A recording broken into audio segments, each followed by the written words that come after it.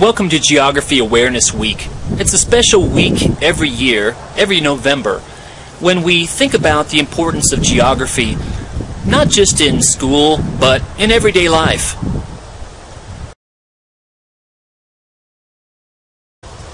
Geography really is important to everyday life.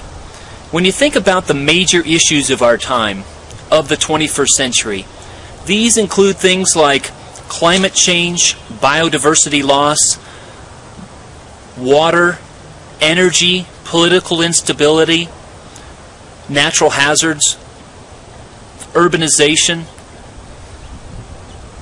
All of these, they have a geographic component, don't they? They all have to do with where, and more importantly, they have to do with the whys of where. So geography is more important than ever.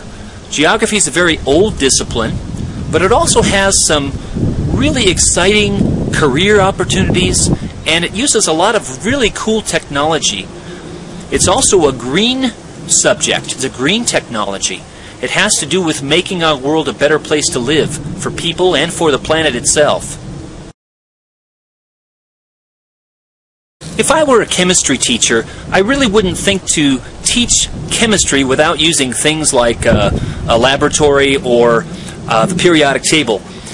If I'm teaching geography, or if I'm studying geographic concepts, I want to use the latest tools that are available to me. Now, always people have been fascinated by maps. For centuries, people have been fascinated by maps. Maps show us a kind of detail and a kind of depth, and it allows us to use that spatial perspective that we can't really get by just plain text or a chart or a table. Nowadays, we can use maps in a Geographic Information System, or GIS. What a GIS allows us to do is layer our world.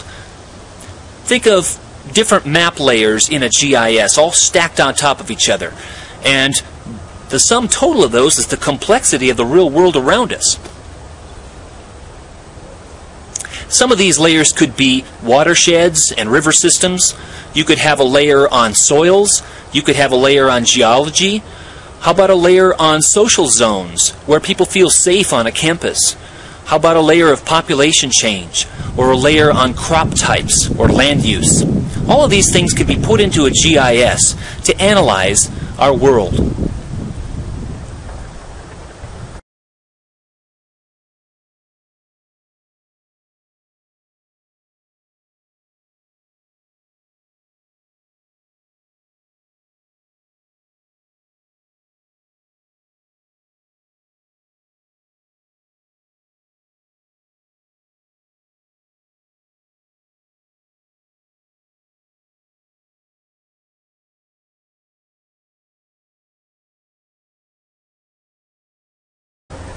There are many ways to think about geography.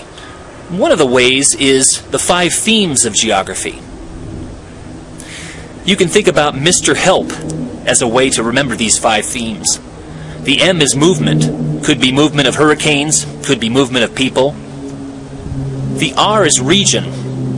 And these aren't just regions of common language or common cultural practice. It could be ecoregions, where certain plants and animals tend to cluster. It could be social zones on a campus. That could be a region. The HE part is human-environment interaction. This is how the environment affects people and how people affect the environment. L is location, where things are located. Latitude, longitude, in terms of a city, what part of the community are they in. And the P is place. Place is different from location because my sense of place is unique. Here in Colorado, for example, I'm standing here in November, and there are certain smells in the air, there are certain sounds that I hear, and they're different from every other place. Here in November, the leaves have largely fallen from the trees, for example. So my sense of place is different than if I were standing in another location on the planet.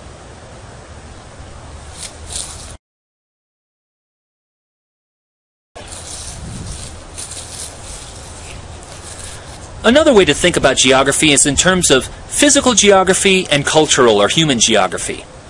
Physical geography includes things that are born of natural systems. For example, natural hazards, or soil type, or geology, or climate. river systems. Those are all physical geography. Cultural geography, or human geography, is the human imprint. So these include things like language, the built environment, structures like this barn behind me, and lots of other things. The pattern of cities, the pattern of agriculture, the types of buildings that we build, and so on. So there's physical geography and there's also cultural or human geography, and both of these are important components of geography. Geographers really look at the world in a holistic way, as a whole. They look at all the different components. Let's spend some time with Geographic Information Systems, because Geographic Information Systems will allow us to look at the world in a holistic way. So, I'm glad you've chosen to join me here on Geography Awareness Week and all throughout the year. Remember to keep your eyes open.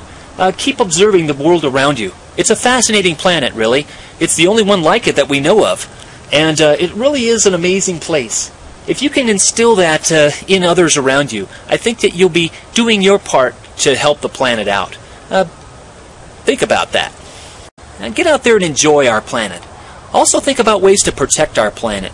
And by doing that, you'll be helping people's lives as well. So happy Geography Awareness Week.